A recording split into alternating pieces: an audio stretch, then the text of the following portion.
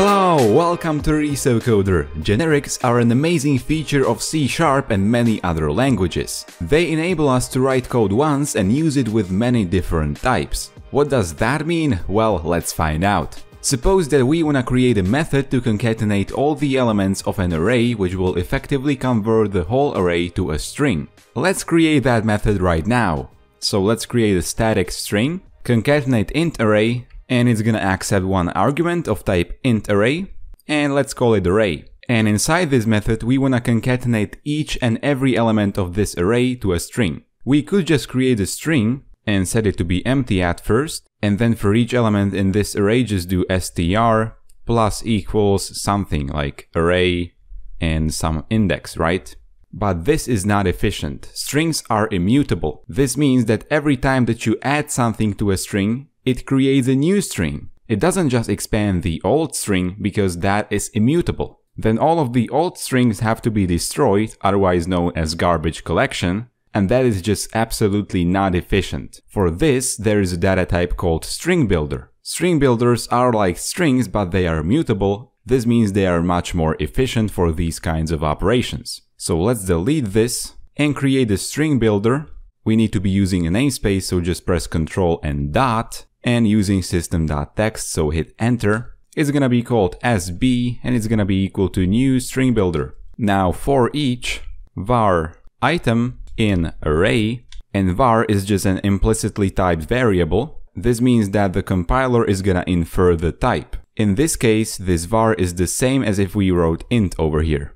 But let's change it back to var because it's just more versatile that way. And so for each item we wanna append it to the string builder. So sb.append item.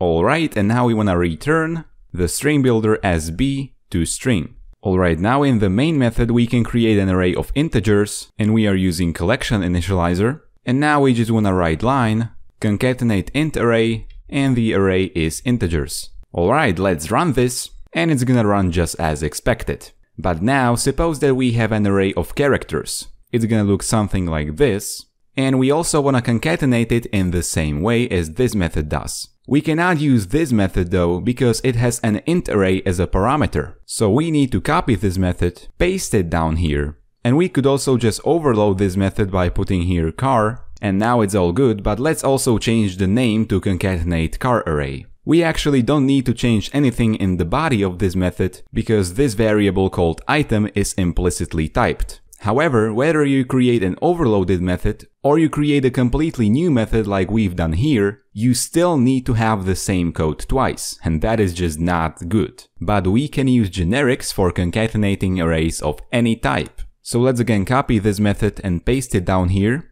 The name is gonna be just concatenate array, and this is gonna have a generic parameter t, alright, and the parameter is gonna have a type t. Awesome, now when we go back to the main method, we can change this method to concatenate array, and let's copy this, paste it here, and here we wanna concatenate array of characters. So as you can see here, we are using the same method to concatenate arrays of both integers and characters. Let's run this, and we aren't getting any errors and everything is nice. But this method can be used only to concatenate the elements of arrays.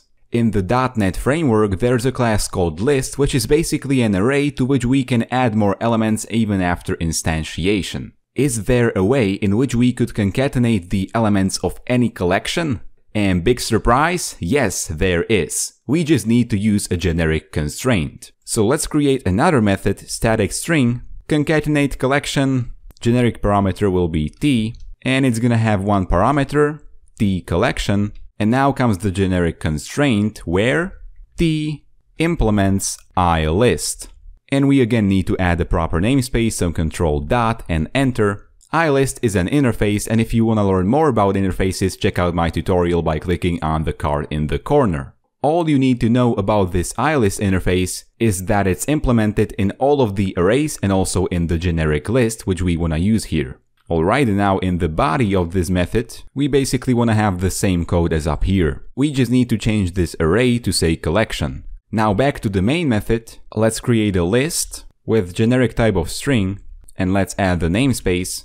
It's gonna be called strings, and it's equal to new list of type string, and it's gonna have strings hello, everyone.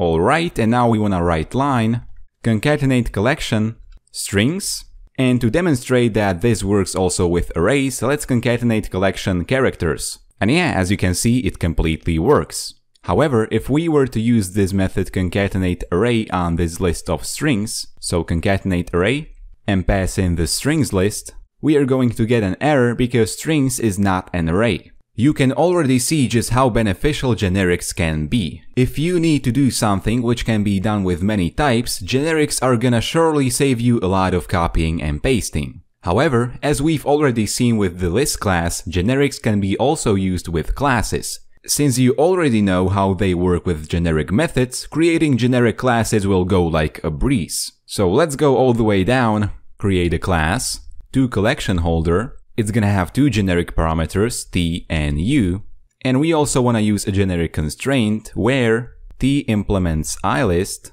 and also where u implements also ilist. We wanna have two private fields, private t, collection1, and private u, collection2. This class is gonna have one public constructor, it's gonna have two parameters, t c1 and u c2. And inside we just wanna set collection1 to be equal to c1 and collection2 is gonna be equal to c2. This class will have a method which is gonna return concatenated string of both the collections.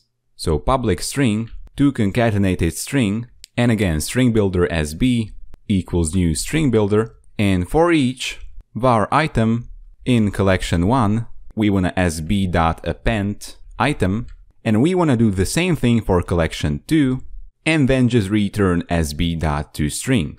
We can also do something a bit fancier, that is to get the type of both collections at runtime. So let's create a method public, it's gonna return a tuple, which is something like an array which has only a fixed number of elements. In this case it's gonna have two elements of type type, and the second element is also be of type type. It's gonna be called getTypeOfCollections, and it's gonna be an expression-bodied method. It's gonna return a new tuple, and inside it we wanna have the types of both of the collections. So type of t, which is the type of our first collection, and also type of u, which is obviously the type of the second collection. And just to demonstrate that we can also use generic type as the return type, we are gonna create a private t, completely not useful method, and it's gonna return collection1.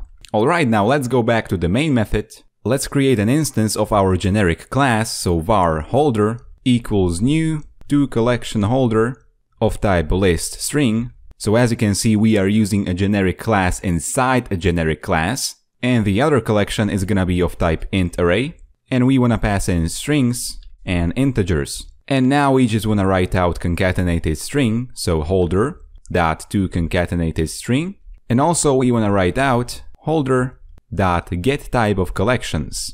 And when we run this program for the last time, it prints out the string list and then it concatenates the integer array to it, and then the type of the first collection is surely a generic list with the generic type of system.string, and the type of the second collection is an int32 array. Do you want to finally find a good calculator for your Android smartphone? Download OneCalc, the simple scientific calculator made with you in mind. Customize it to your liking, choose from lots of beautiful material themes, and most importantly, save time. Be efficient. Use OneCalc. Get it on Google Play from the link in the description. Alright, that were the basics of generics in C#. If you don't wanna miss more tutorials like this, subscribe to this channel and also hit the bell button. If you wanna learn even more from this tutorial, go to the link in the video description, which is gonna take you to resocoder.com. There will be a few questions and coding assignments. Learning by actively doing is the best way to learn anything. If this video helped you to become a better C# developer, please give it a like and also share it. Leave a comment if you have anything to say, follow me on social media, and see you in the next video.